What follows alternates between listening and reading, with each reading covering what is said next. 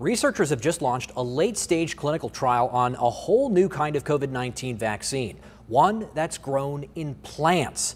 They're looking for volunteers in San Diego. We're going in depth on what you might call the world's first vegan vaccine.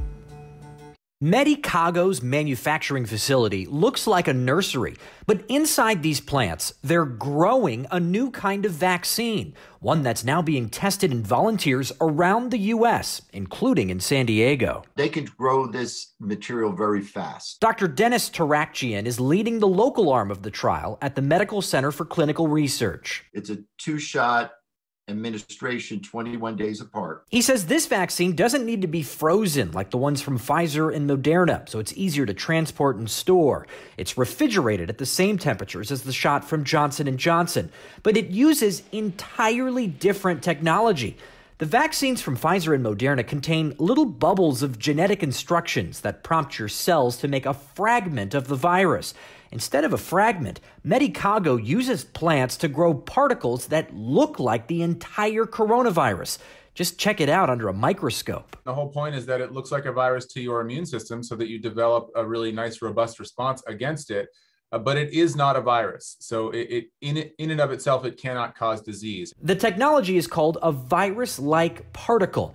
The FDA approved the first vaccines using the platform in the 1980s for hepatitis B. But the big breakthrough happened in the late 2000s when regulators licensed two vaccines for human papillomavirus, or HPV, says Dr. Peter Chin-Hong of UC San Francisco. In the HPV world, it's done wonders. It's gone gangbusters, more than 90% efficacy in HPV, so they're hoping that it will do the same in COVID. Medicago says its COVID vaccine could become the first of its kind grown in plants. Past virus-like particle vaccines were grown in bacteria or yeast.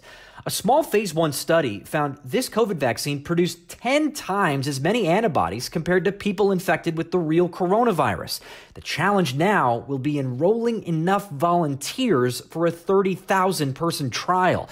Anyone 16 and up can now book a vaccination appointment in California. Just because we have something today doesn't necessarily mean we can't find something better tomorrow. Dr. Tarakjian says we need as many vaccine options as possible to fight off variants. It's an opportunity for you to be a part of a cutting-edge technology and be the solution to a problem that is devastating this whole world.